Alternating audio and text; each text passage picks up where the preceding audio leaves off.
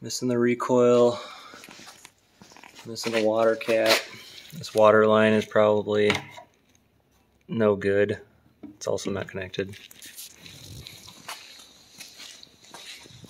Missing a muffler right here, missing a spark plug. Who knows what else? I've got a new recoil for it, just a generic one, and a new cap or hub or whatever you want to call this. I couldn't find one that went, or I couldn't find a recoil that went to this one, so I just bought one that had the matching pair. And we'll just take that one off, put this one on, put the recoil on, and that should do that. It's a 19 millimeter or 3/4. They're almost exactly the same, not quite, but close.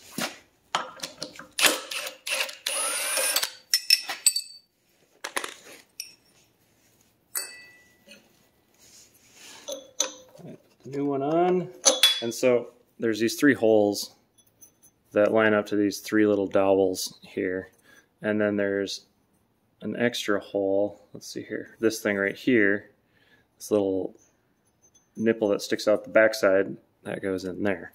So I'm just gonna line it up and set it in, and then put this on.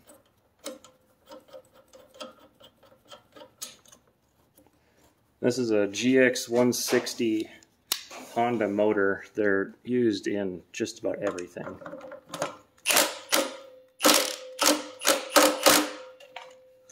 And I'm trying to be delicate on that. That's the crank that you're putting that nut back onto. I want to make sure that you don't shock it too bad with the impact, and you also don't want to crunch it. This is plastic right here, this fan, so I don't want to break that either.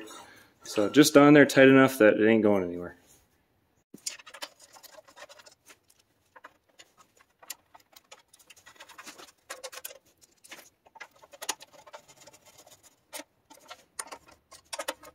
These aren't the bolts that go to this. They're just ones that work for now. You can see there's a gap between the head of the washer, and it's not really holding it down.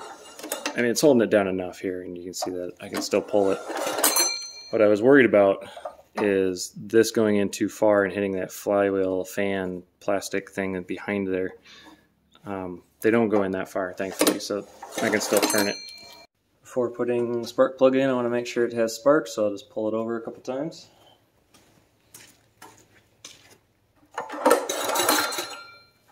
Really hope the switch was on.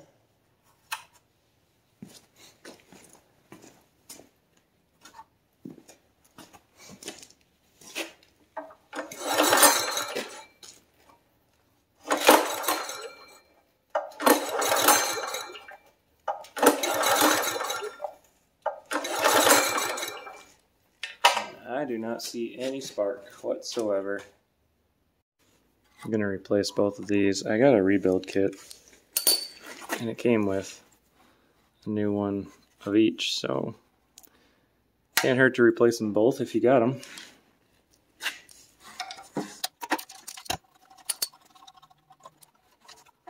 Yo-yo, what yo?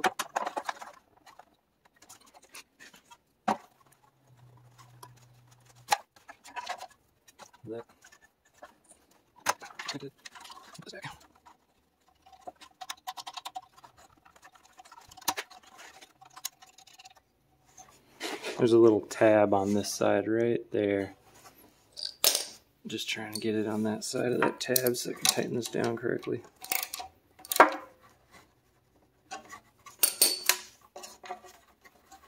So that was hooked up.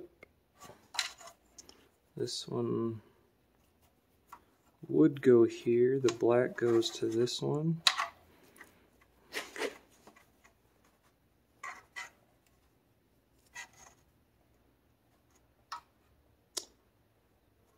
Uh-oh, we got an extra wire that's not on this, unless it's behind there.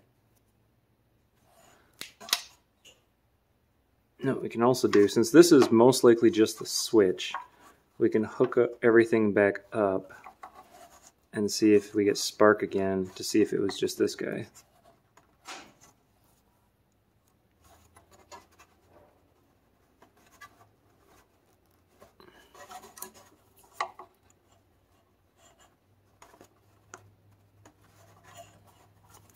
Alright, let's try the spark plug again.